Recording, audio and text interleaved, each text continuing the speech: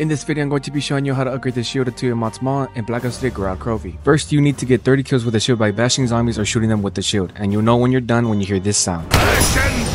Next, you have to shoot 3 apothecary writing with your shield. First location is on the left side of the Dragon Command platform right here. Second location is on the shoulder of the robot upstairs at Tank Factory right here. And last location is at the supply depot up the stairs, then turn around and it's right here. Once you shoot all 3 of them, you'll hear a sound cue again.